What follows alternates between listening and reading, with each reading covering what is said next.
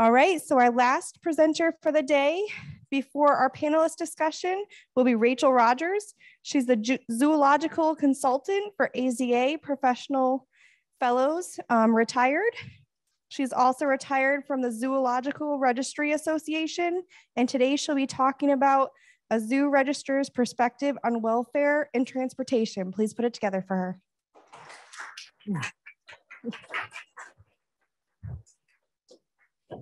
Hi, everybody. Let me just advance. Okay. All right.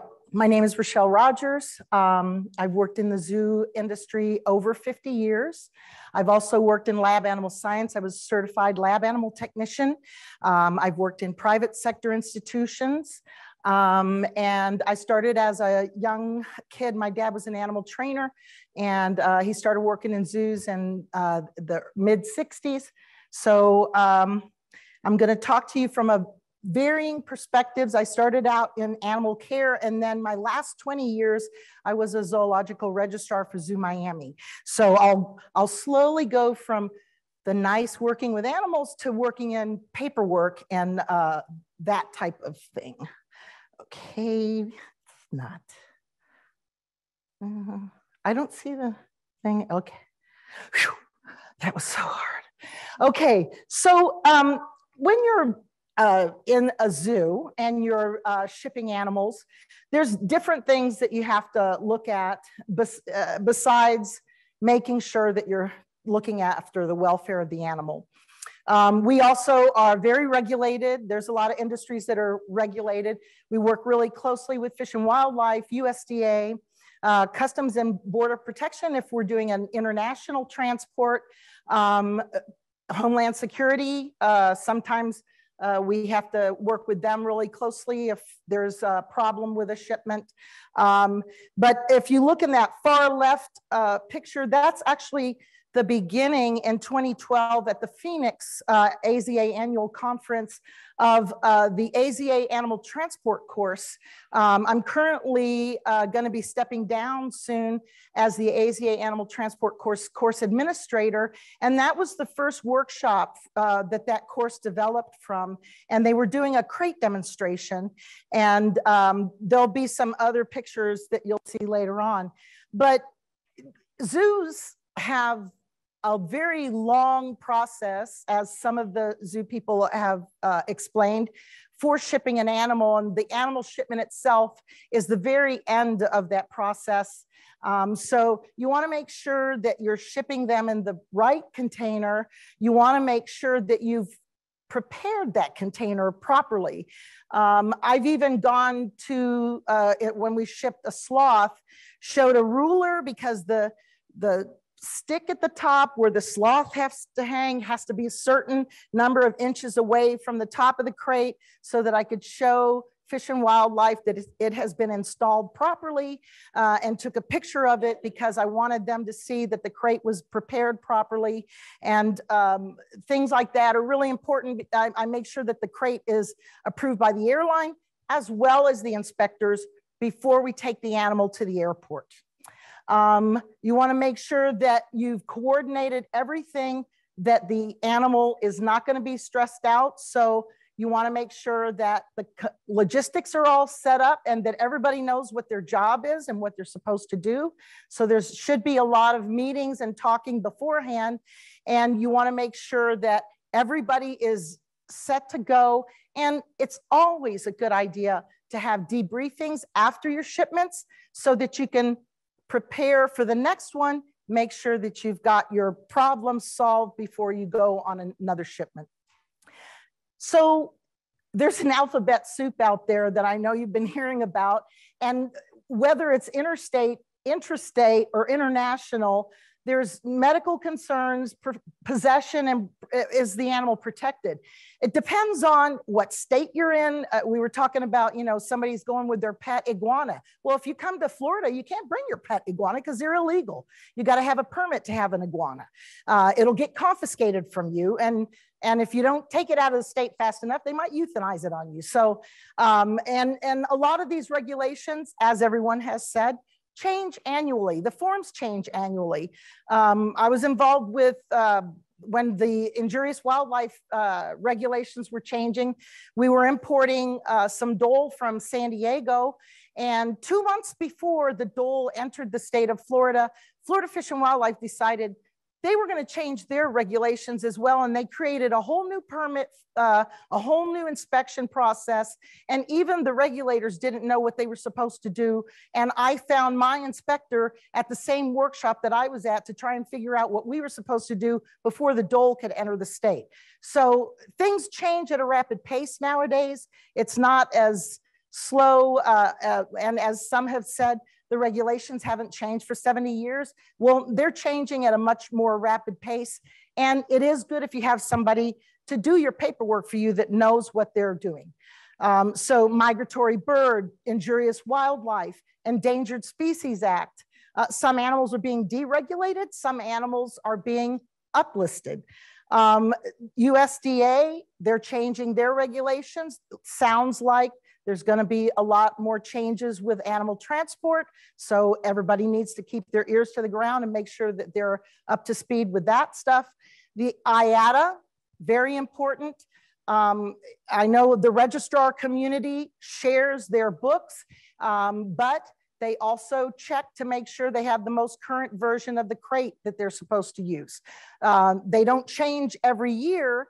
So sometimes if they have an older version and it's a zoo that has a bigger budget, they'll share their old version with another zoo that doesn't have a large budget, but they'll check and make sure if they have an older version, is that crate still the same this year as it was 2 years ago? So with this alphabet soup, there are some organizations that are training their members all about transport, about regulations, keeping them up to date. AZA is one of them that is really on top of this stuff, and they're in Washington, D.C. They have advocacy days and go to D.C. annually. They have a zoo caucus. The ZRA has a training program for the zoo registrars. They have a certification program that you can train, and they have in modules, different types of modules for different types of paperwork. Transaction paperwork, they talk about ethics and records, they talk about permits. And ZAA has also started to develop some of their training processes for their members as well.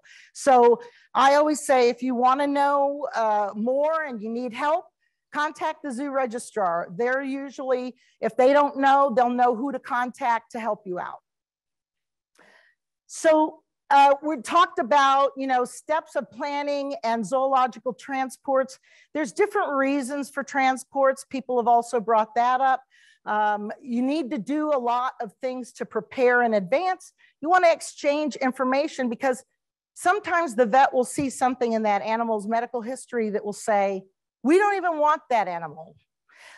There was an opportunity in Miami where I used to work as the registrar for a wild caught Burmese python from the education collection for Florida Fish and Wildlife that they were using to educate people.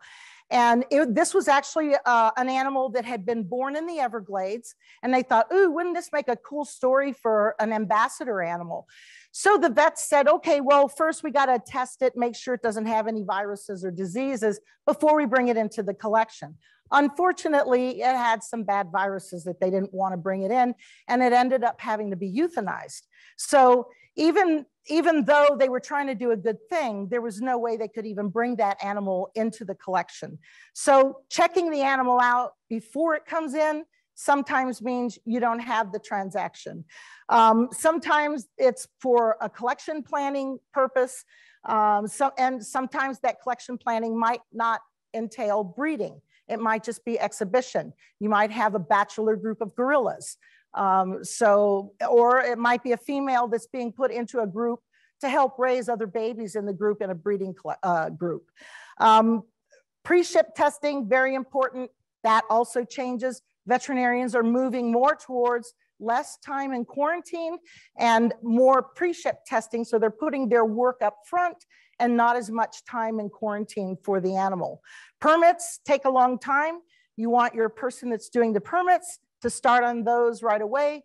in order to do that, they need to find out what animal are we talking about, what regulations apply. If it's going to take a long time, they need to get on those right away. Sometimes it can take up to a year to get your permits. And for international permits, they usually only last 6 months.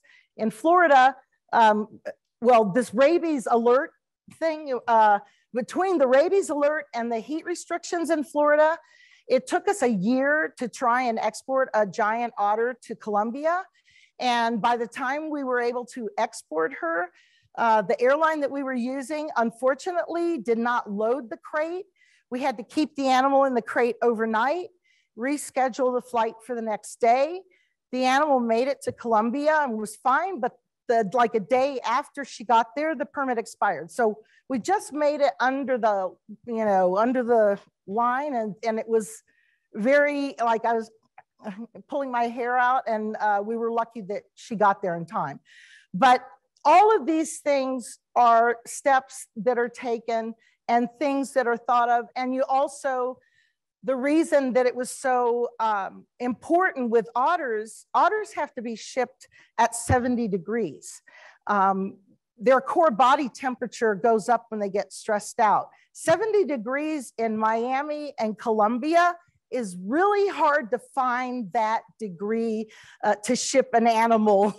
And even in the cool months, it's very difficult to get to 70 degrees in Florida and Colombia.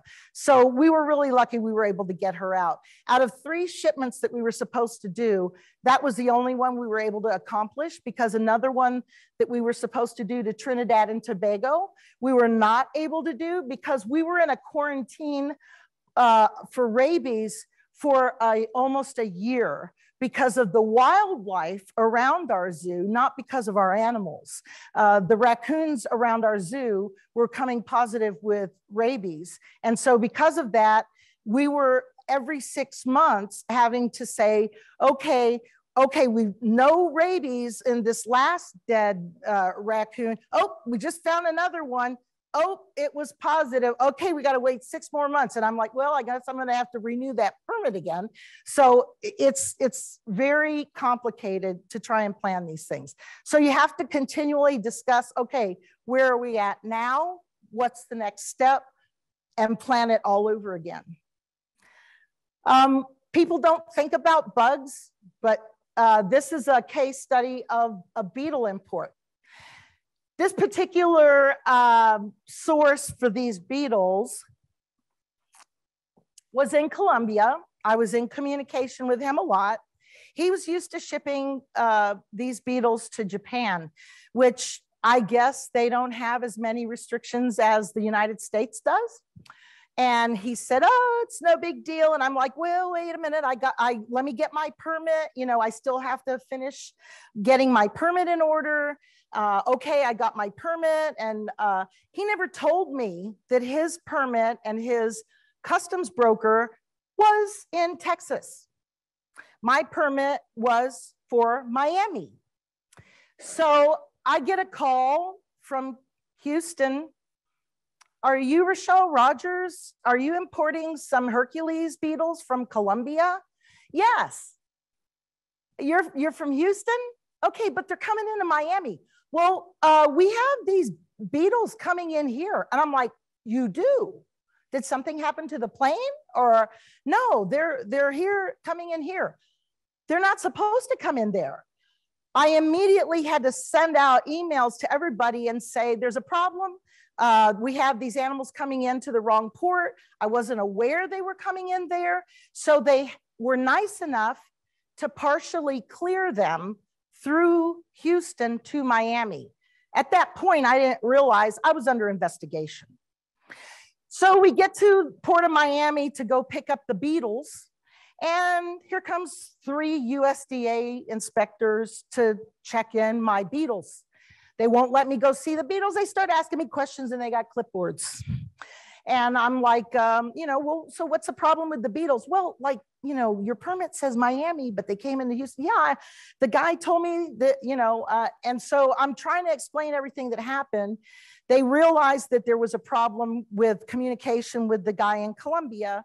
And so they believed me, But when we went to the airport, nobody had cash on them. And apparently they were in this holding area that you had to have cash to get them out.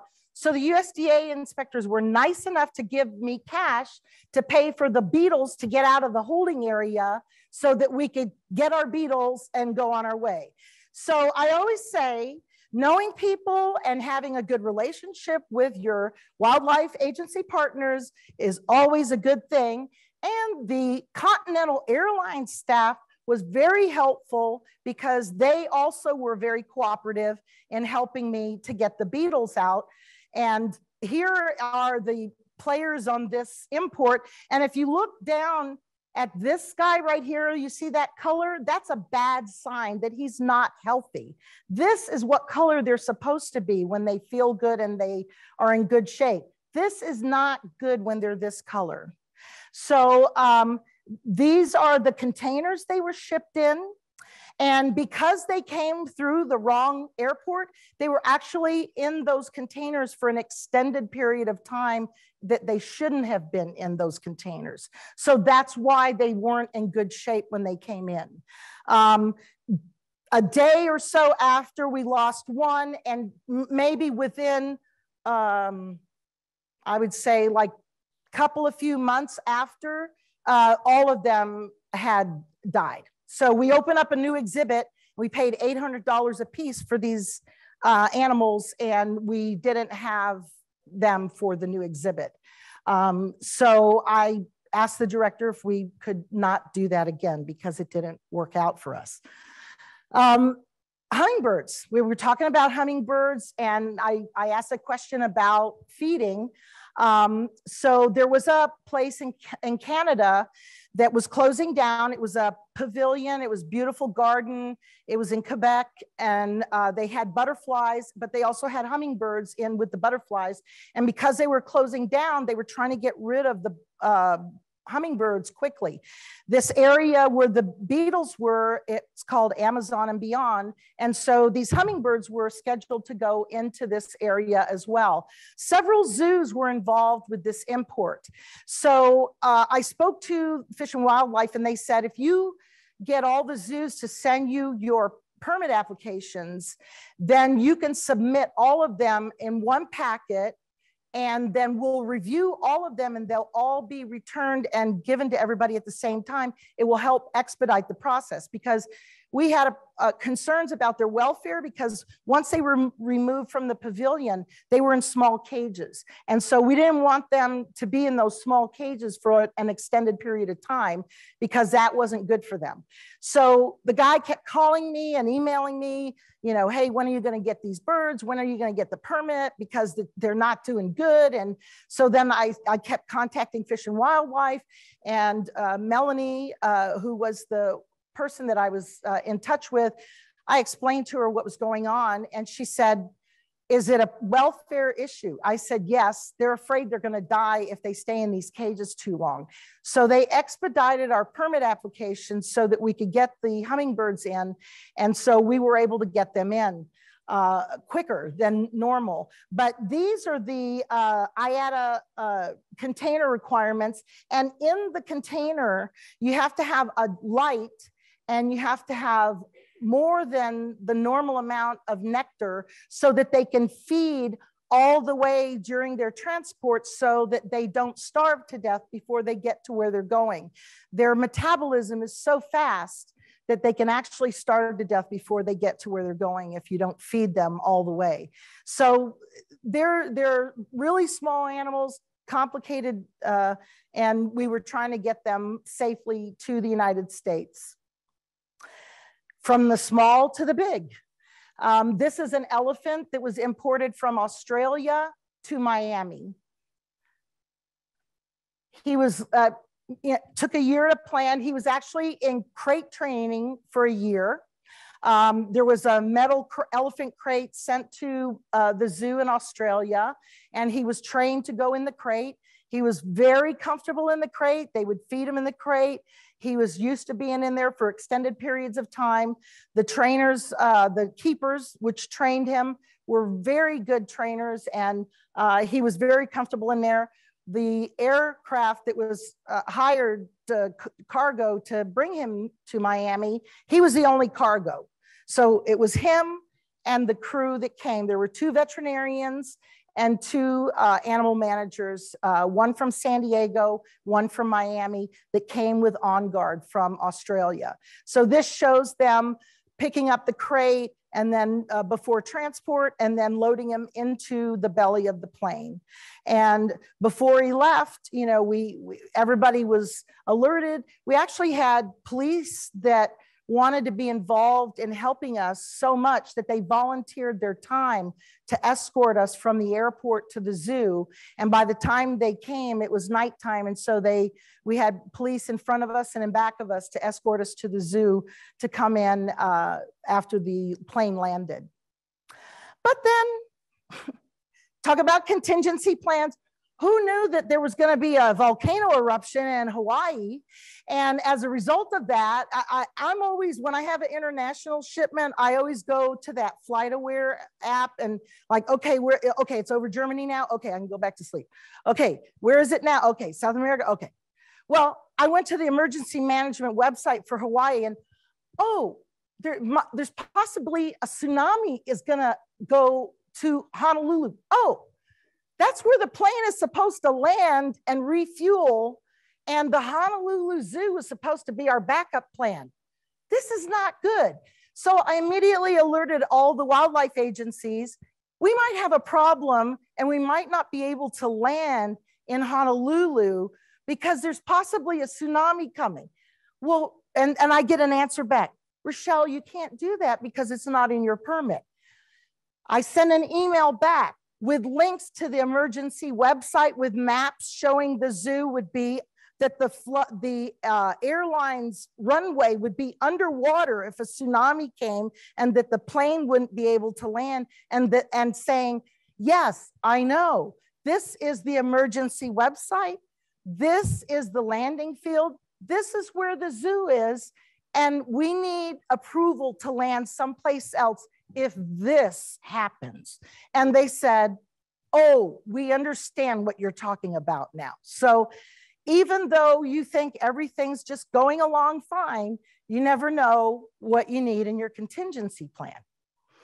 Now, talking about neonatal non-human primates, I've worked in research with non-human primates, zoos, and also private sector. I worked at Monkey Jungle in Miami for a while. There's different needs for these primates that are in different situations. When you get confiscated neonates, they're traumatized when you get them. This baby baboon that's on the far left here, she was confiscated at the Port of Miami. Unfortunately, when she came in, I had already gone home for the day, but I had been told, when you come in tomorrow, there's a new baby, and I would always be the one that would take care of the babies because I had the most primate experience. There's a new baby that you're gonna have to take care of on top of doing your area. She's confiscated and she's in the quarantine building. So be sure and check her when you come in tomorrow, Rachèl. And I said, okay. So the supervisor thought he was doing the right thing, and he gave her water and monkey chow. She was this big. She was too little for monkey chow. So when I came in the next day, she was all bloated and she's sitting in this cage going, because she was bloated, she hurt, you know. So I was like, oh my God, what did they do to her? So we got her, you know, we helped her out. She had lice all over her. She had to take medicine that made her throw up. The poor thing was in horrible shape. But here, she's like twice as big as she was then. And this was back in the 90s before they had implemented any PPE. So that's why I'm like so close to her. But she was probably maybe about 8 months. She was a little bit smaller than what she should have been, but she was much healthier. She had hair there. She didn't have very much hair when she came in, and she was a really good baby at that point. I would take her out in the field and try to teach her to look for bugs and climb up in trees, and people would see me out in the field like, what's going on with Rachèl? I tried to teach her natural behavior.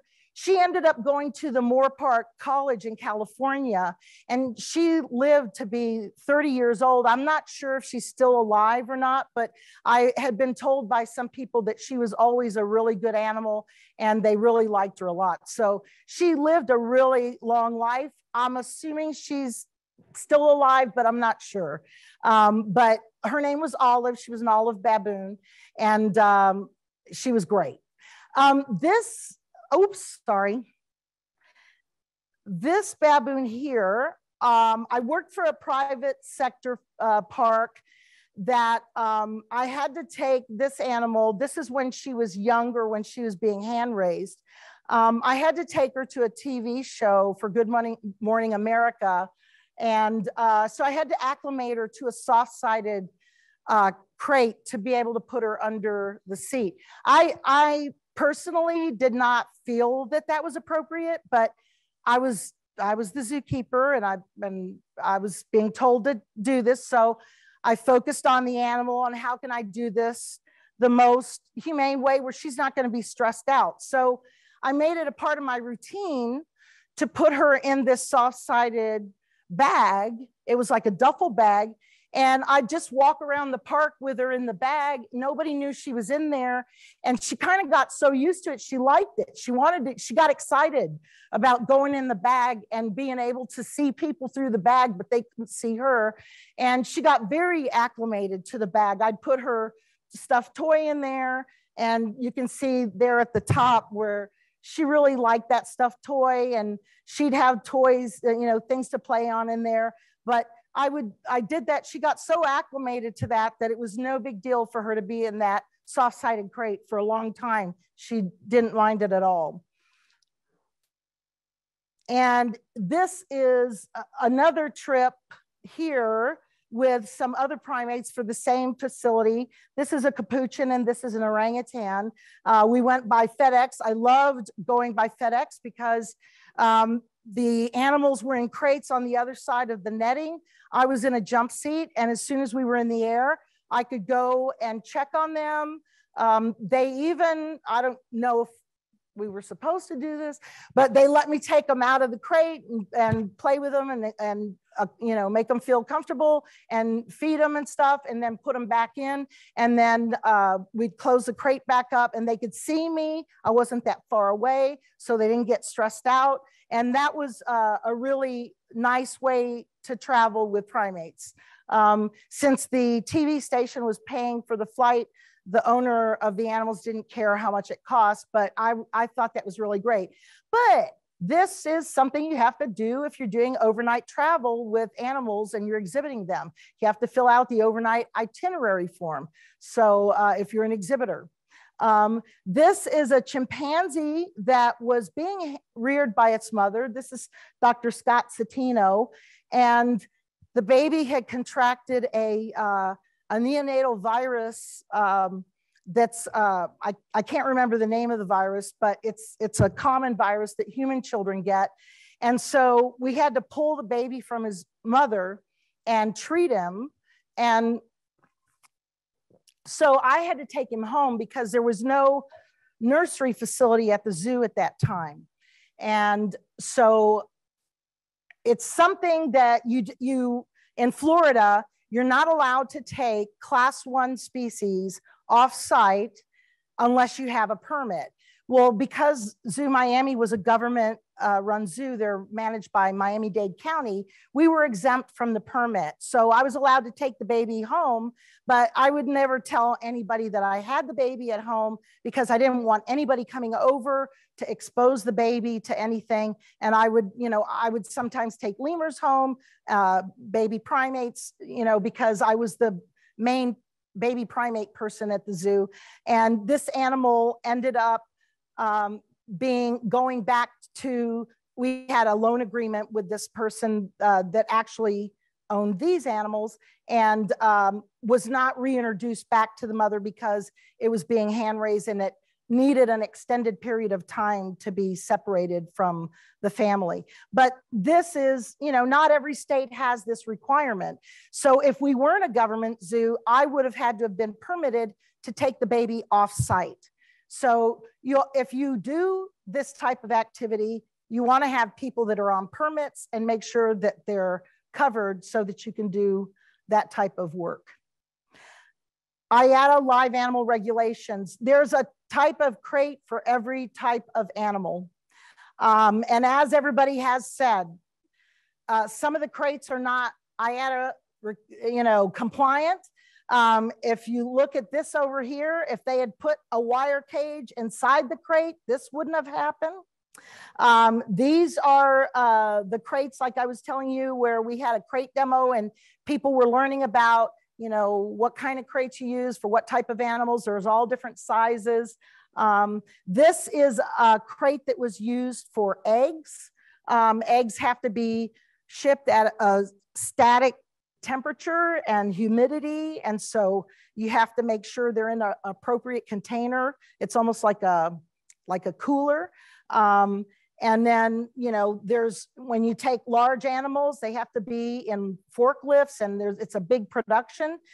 This is Frank Cohn, Gretchen Bickert, and Matt James. And this was also part of the course, the animal transport course, where they were checking out a crate, showing people how it works.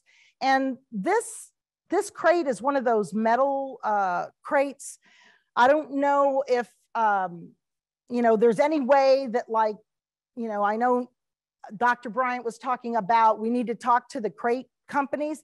It'd be great if the companies that make these type of crates could come up with some way that when they vibrate, that the metal doesn't shake and rattle and make noise the whole time that the animal's in it, because that's gotta drive the animal crazy when they're being shipped.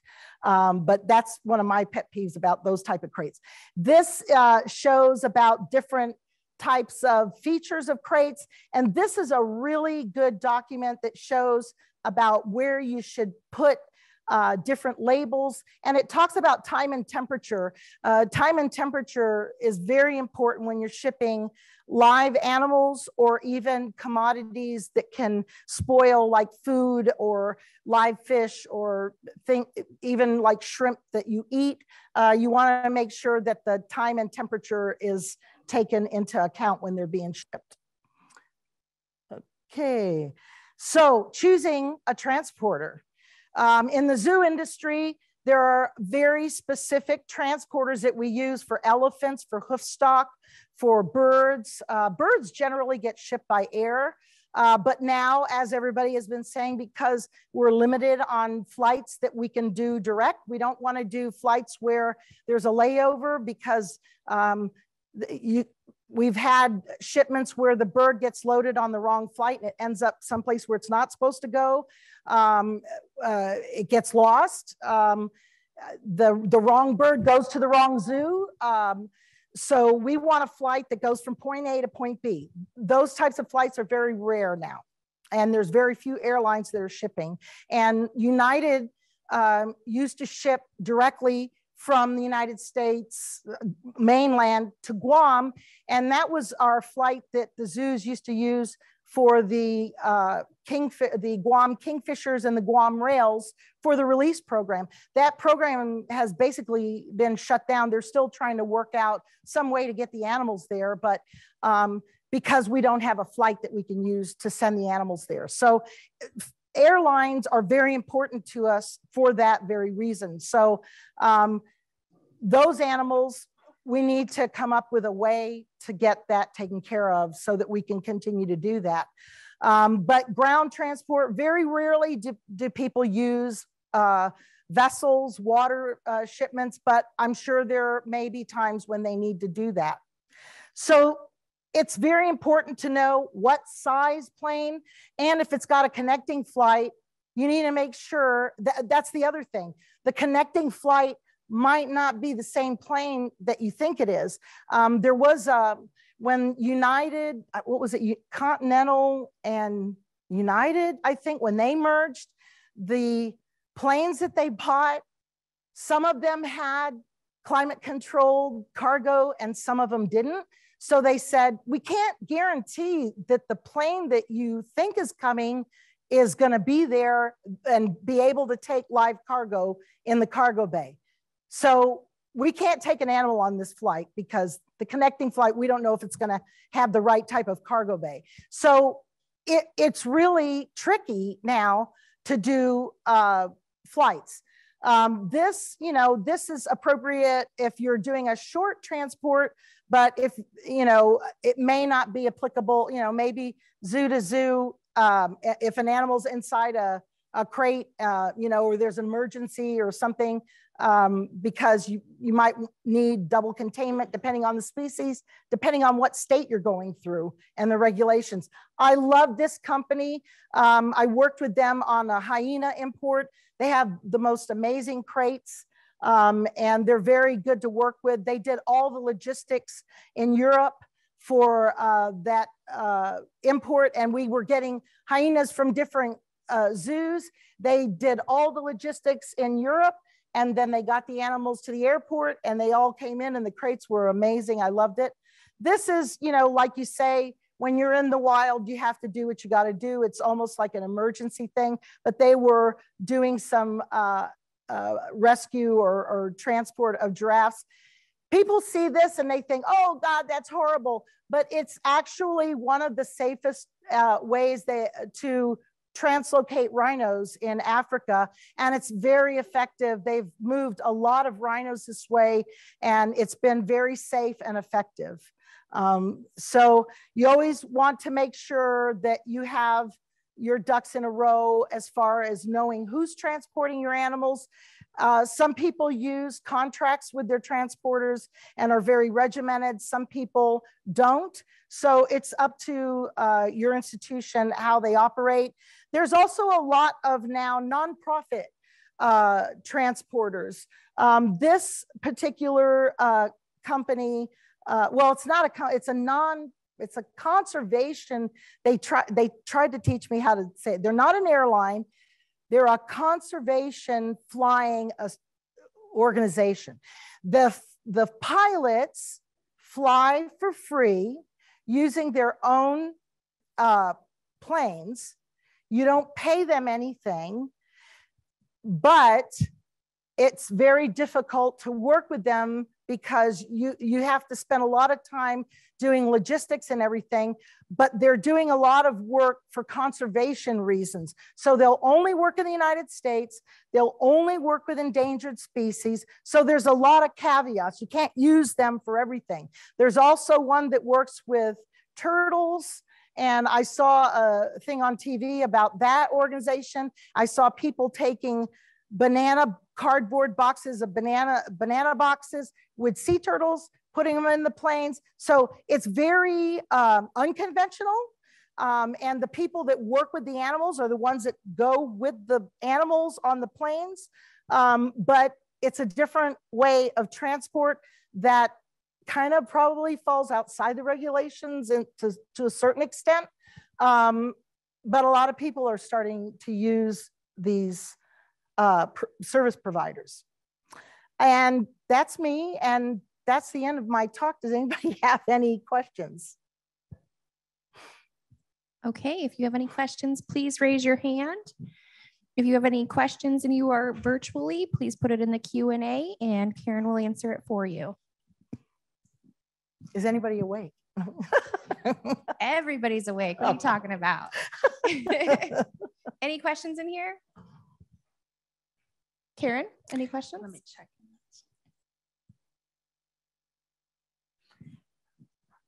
It says, Rachel, zoos and university research have known since 1980s that the best way to ship hummingbirds is essentially in socks or some other restraint in hand, in a passenger seat next to a professional keeper, so the birds can feed on a regular basis during the flight. This gives the greatest stability. How do you think professionals can effectively work with IATA and the federal agencies in the US to establish best practice, great regulations for the animals' best welfare, no matter what the species and the animal age might be? Okay, I have an answer for that. There are groups that have worked with Frank Cohn. He has worked with tags that like he's worked with people with the penguin crates. But you can't work as an individual. It has to be a group. And he's willing to help you write up your proposal to IATA and present it to them in the IATA meetings. But it has to be done a certain way. He knows how to write those requests up. So if anybody wants to do that, I can give you his contact information, and he works with groups to do that very type of work. Okay, any additional questions in here? I have a comment on here. It says, Rachel, olive was donated to Metro Zoo by U.S. Fish and Wildlife Services on 7 October 1987, and then donated to Moore Park on 1 November 1987.